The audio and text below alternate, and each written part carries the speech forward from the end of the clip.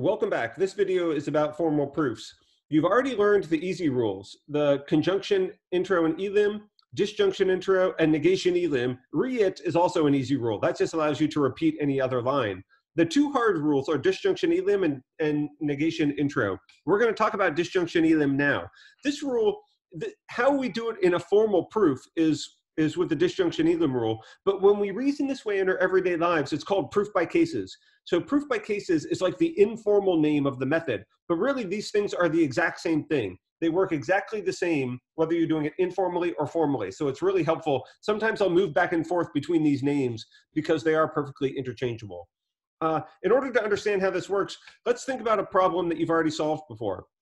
Remember this argument about the bank robbers, A, B, C, or D, and the self-driving car case. So I put in here, we're assuming this is a traditional car, so there's no Teslas allowed. What that means is this really is a valid argument. D has to be guilty. And the way we can prove it is by using premise number 2 to structure our proof. Premise number 2 is a disjunction, and that's proof by cases is how you reason from a disjunction. Remember the elim rules. Elim means how do we use some information? How do we eliminate a sentence with a connective we already have? So you can only apply disjunction elim if you have a wide scope disjunction somewhere. That's how the rule works. And we can only do proof by cases if we know a disjunction. And premise number 2 is the disjunction that we know. So we said previously, this is how we're going to do the proof. We know A, B, C, or D has to be guilty. So we just take each one in turn. And we show no matter which one of those it is, because it's got to be one of them, D has to be guilty in every possible scenario. And that means D just has to be guilty, period.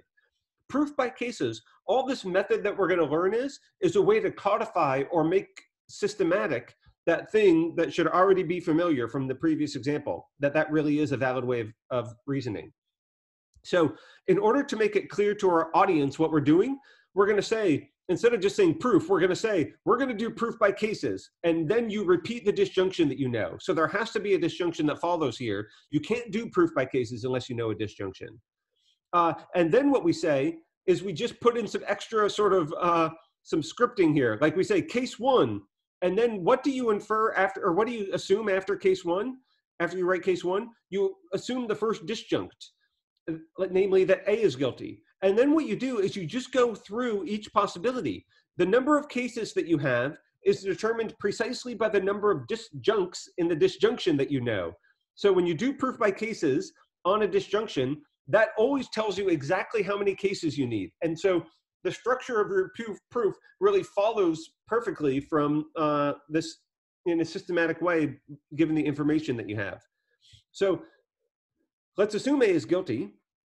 And then we need to end that subproof with the conclusion, because we need to prove D is guilty in that case. And this is how I walked through it. So you can just pause your videos and read that. That was sort of the same reasoning that we talked about before. Now, I didn't complete this proof because it would just take too much space. But what do I do in case 2?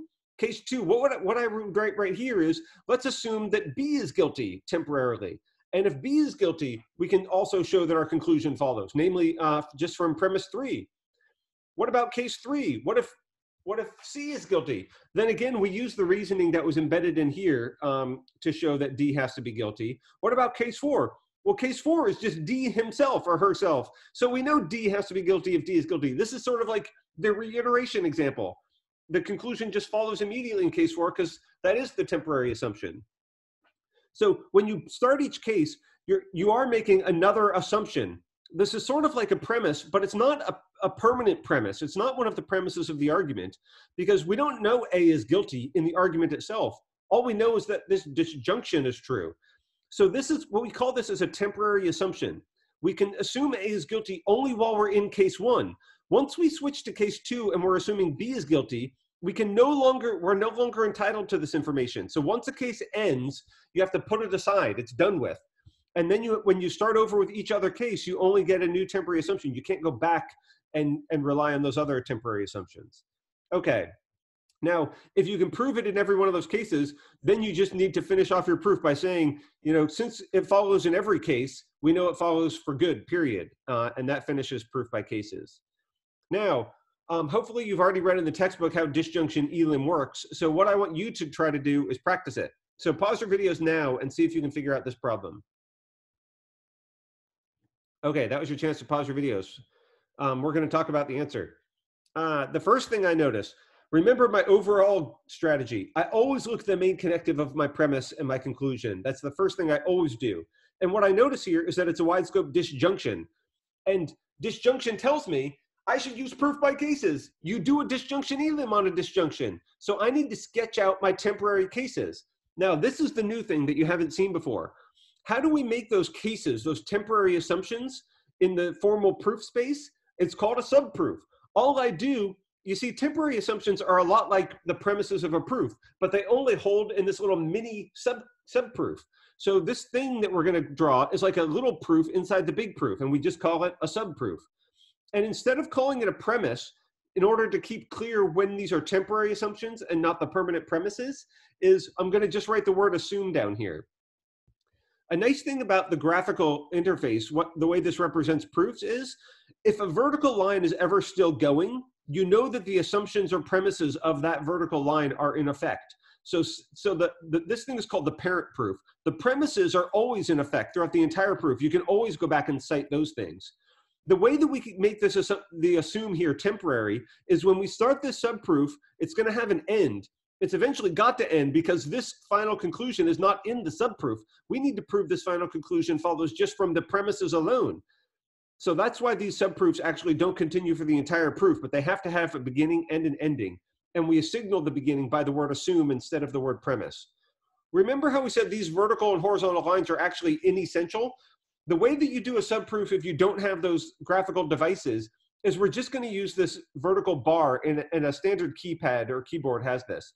So you just put that in there and you put one space in this vicinity here.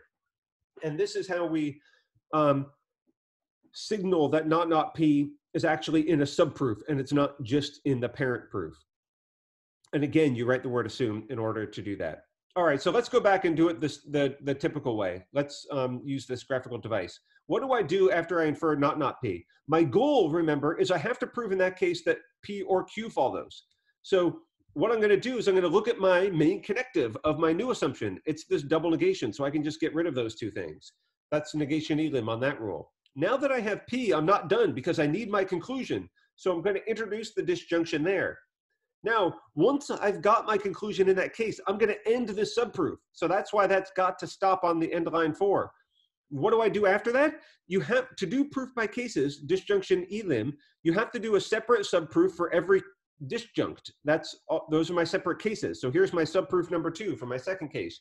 And again, that starts with a new assume line. So disjunction intro on line 5 is how I build my conclusion in that case. Notice I've got the same sentence on both of those. So this is great. I'm going to get my final conclusion here. How do I export it out of those subproofs to prove it out here? Remember what we're doing. Why did you start those subproofs in the first place? I started them because I have a disjunction. So disjunction elim is the rule that I'm citing my final disjunction from. And when you cite this rule, you always have to cite several things. First, you cite the disjunction you're eliminating. So that's line 1, and then a comma. Then after that, you cite the subproofs. And when you use this dash line, you see I'm not citing the individual lines 2 and 4. I do 2-4 in order to signal that I'm citing the whole subproof. Because once the subproof ends, like down here or down here, you can no longer cite individual lines of the subproof. They become closed. They're like little black boxes after you're outside of the subproof. Once the subproof is over, you can only cite the whole subproof as a chunk or as a unit. That's what the dashed part means. And again, there are no spaces in this. It's just disjunction elim semicolon 1, 2-4, 5-6. That's the mechanism for citing disjunction elim. And you cite as many subproofs. In this case, I only had to cite 2 as I need. And that's determined just by the number of disjuncts in your original disjunction. Okay, so that's how you do proof by cases and disjunction elim. All right, thank you.